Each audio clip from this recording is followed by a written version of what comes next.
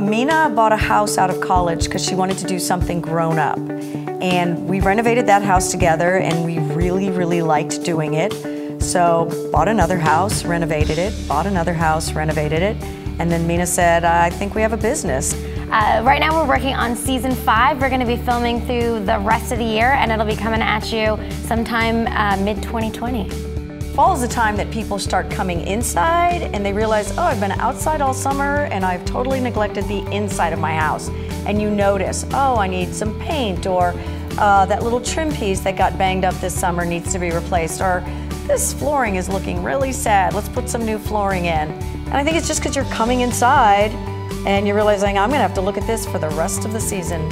So if you're thinking of moving your renovation work inside, the first thing you need to think about is protecting your existing HVAC system. You can do that by closing the vents and covering the vents with specialty protectors. And if you're doing anything that's making a lot of dust, like sawing or cutting, move that either outside or as far from the vents as possible. And when you're done, get your ductwork clean. After a renovation, you definitely want to get a full inspection to make sure that your system is running efficiently. Get inspections at least once a year, but getting your AC checked in the spring and then your furnace checked in the fall is going to make sure that it's working when it needs to be, and you're going to avoid major issues when the temperatures are at their most extreme and service people are typically booked up.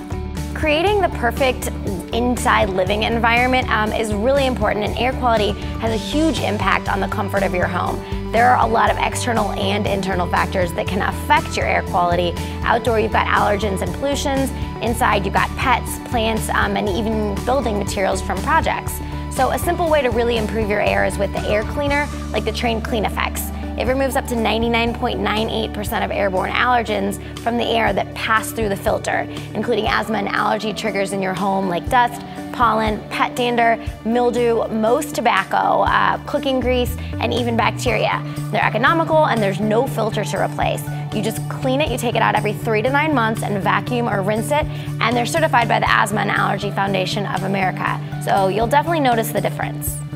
Everybody's always talking about energy efficiency, and this is where you consider the SEER rating of an HVAC unit.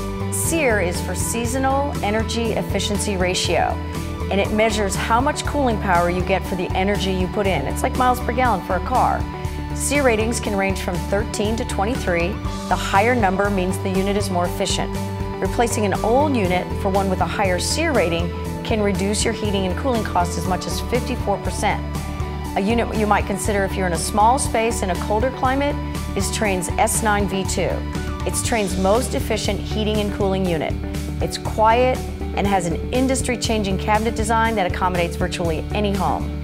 For really small spaces in a warmer climate, the quietest and most energy-efficient heat pump is Trane's XV19. It runs at the exact speed you need and automatically adjusts itself to avoid temperature swings.